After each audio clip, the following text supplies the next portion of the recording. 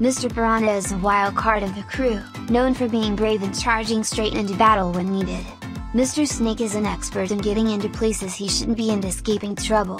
Mr. Snake is often seen sporting a red tropical shirt, a look that seems to be getting more popular with villains like Kingpin these days.